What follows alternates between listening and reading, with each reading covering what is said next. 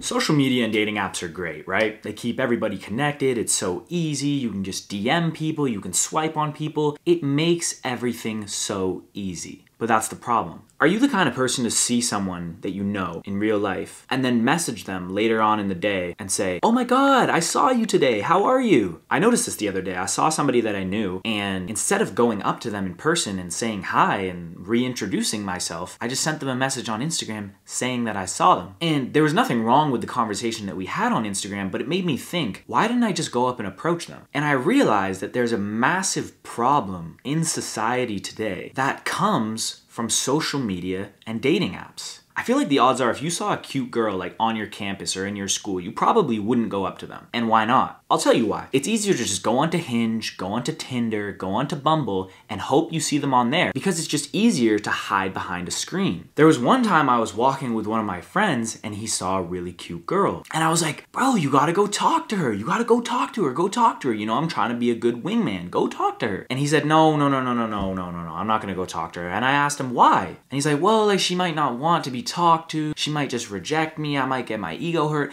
And that's the problem. It's too easy to just swipe on somebody on these dating apps or just slide into somebody's DMs on Instagram, and it's making us antisocial. It's taken away the core element of humanity, human interaction. Watch this, Riz.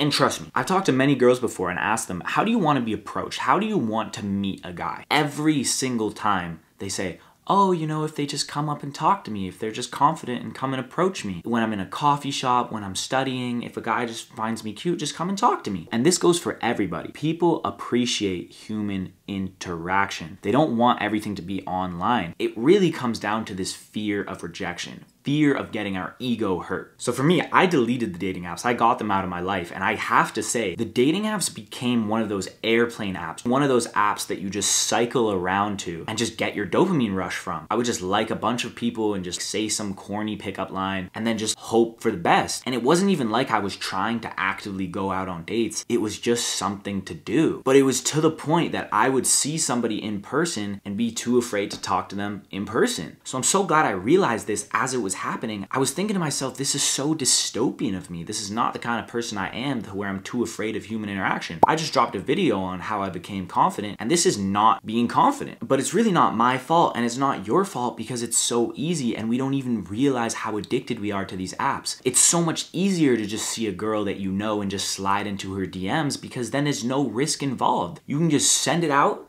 and you don't have to worry about the outcome. It's not like you're putting yourself on the line. You're not putting your ego on the line.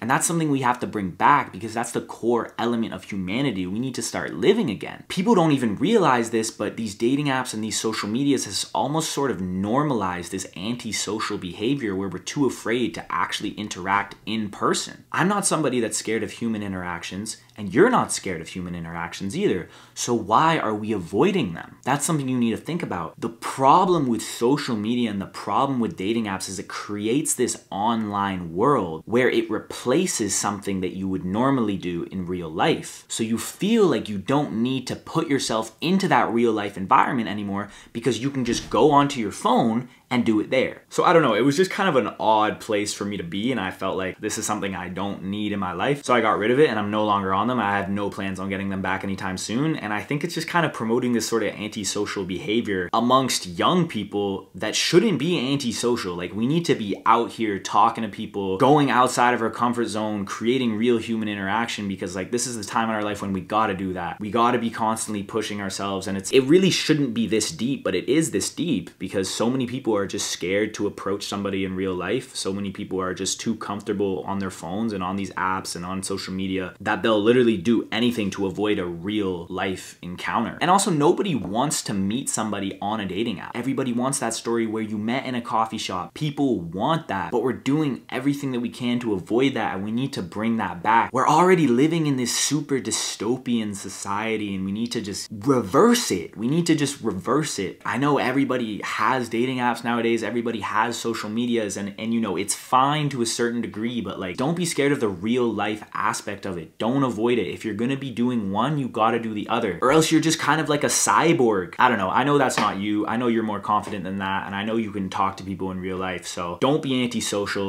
Learn how to talk, put yourself outside of your comfort zone, and you'll do wonders in this life. Anyways, hope you guys enjoyed the video. Let me know what you guys think in the comments. Peace and love.